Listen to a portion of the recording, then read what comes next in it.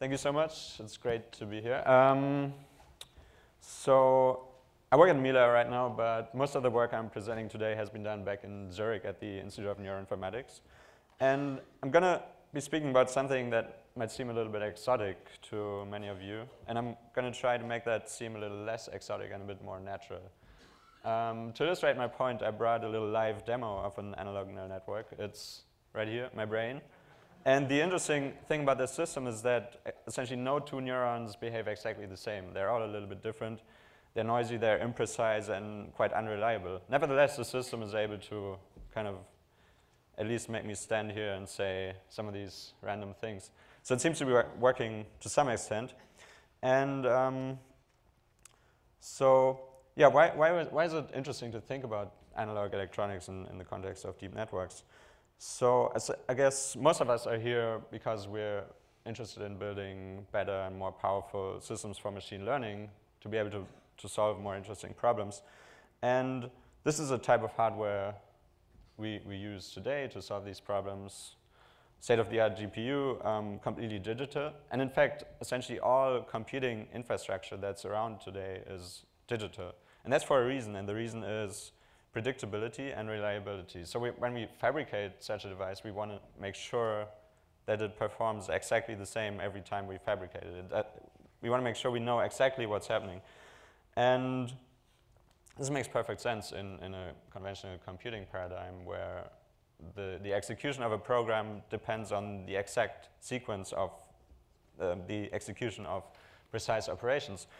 But maybe it's a little less important in the context of very high-dimensional function approximators, such as neural networks, where, for example, if you have millions of dimensions, maybe it doesn't really matter if one dimension screws up a little bit.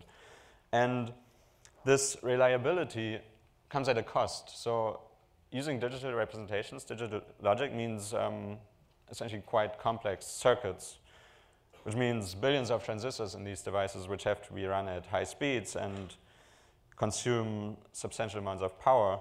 So for instance, we cannot fit this GPU into this phone as a consequence. And maybe it's worth thinking about other approaches, such as analog electronics. But I really don't want to point fingers at people doing digital here. It's just one alternative way that might be worth thinking about. It turns out that in an analog world where things are represented in terms of currents or voltages, things might become substantially simpler. So for instance, this rectification or this nonlinearity can be implemented using just one single transistor. And if things are represented in terms of currents, the summation here can be implemented. It essentially comes for free. Summation of currents means just connecting wires. And similarly, the multiplication by a constant can be implemented using just two transistors in the simplest case. And so this compactness of these circuits means we can essentially lay out the full network in hardware, full parallelism. So we can do this. We can fabricate such a device based on analog circuits and maybe fabricate this chip and then measure it. And then we would see something like this. So these are the responses of different neurons on this device. The response in terms of output current as a function of the input current. And it's obvious that different neurons don't do exactly the same. They all respond slightly differently. And this is due to the imperfection that's inherent to any fabrication process.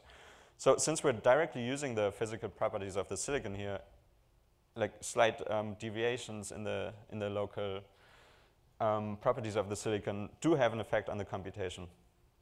The good news is that in a neural network, this doesn't really matter. Since we are optimizing the system for a particular task through a training procedure, we can simply take into account these measured device characteristics and use them as constraints in the optimization procedure.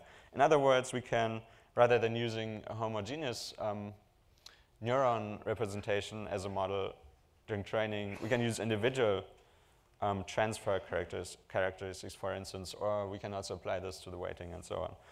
So we can do this, and by doing so, we obtain a set of parameters for a particular device that has been measured.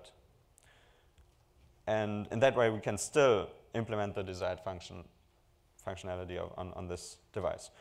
So this can be done, and here's a simulation of such a system, a simple network with one hidden layer where the input MNIST is provided in terms of currents. And on the top, you see the activations or the states of the hidden units. And as the input image is switched, it takes some time for these units to settle to a new state. And this is essentially the time it takes for the electric charges to flow from one device to another. And after some time, the correct or the desired output can be read out as the index of the maximally active unit in the output layer. In this case, it takes around several microseconds to compute this output. And there's no time stepping. Everything is done in continuous time. And this leads to can lead to quite efficient implementations. So in terms of efficiency, even though we use this very antique fabrication process, 180 nanometers, was state-of-the-art about 2 decades ago, we get efficiency numbers that are comparable to what people see in state-of-the-art digital systems.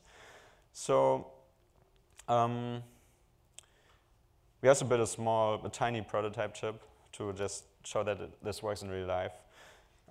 Classifying the iris data set here is not very impressive, but it does work.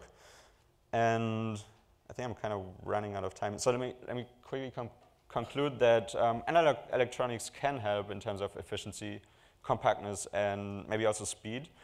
And this is due to the fact that we can, in this way, reduce the circuits to their essence, essentially, and sort of use the bare silicon to carry out the computation.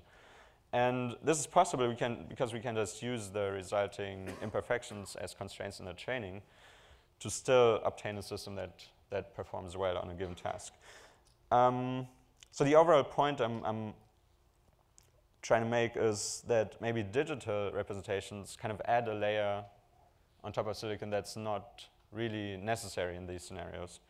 And that's all I wanted to say. Come to our poster number 42 in the second session. Thank you so much.